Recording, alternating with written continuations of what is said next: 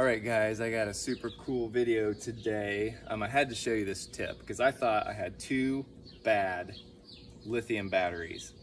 So I bought this battery about a year or so ago, and through a wiring mishap, it got drained all the way to nothing. So it's like showing 1 volt or something like that, which probably isn't even accurate. So I kind of researched it a little bit at the time, and basically it said if your battery gets drained too low, it won't charge. And I would take the standard charger and hook it up and nothing, wouldn't even respond.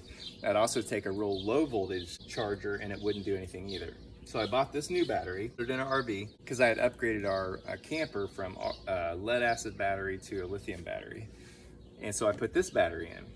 Well, I must have a parasitic draw or something, and it drew this one down super low as well. So I thought, I'm gonna have to buy another battery for this thing.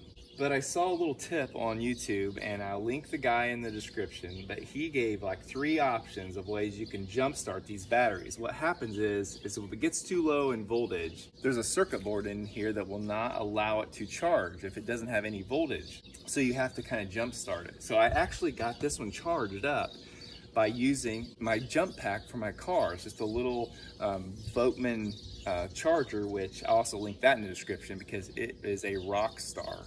But anyway, so I hooked it up like this, and then I just took my clamps for my jump starter and just touched it to there, and it started my charger charging, and it charged all the way up.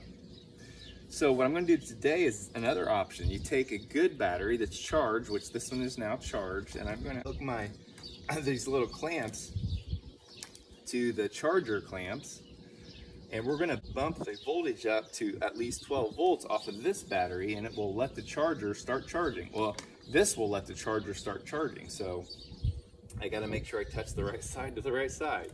And I'm going to try to get out of the way so you can see. It's a 0, 0. I'm going to just touch these for just a minute.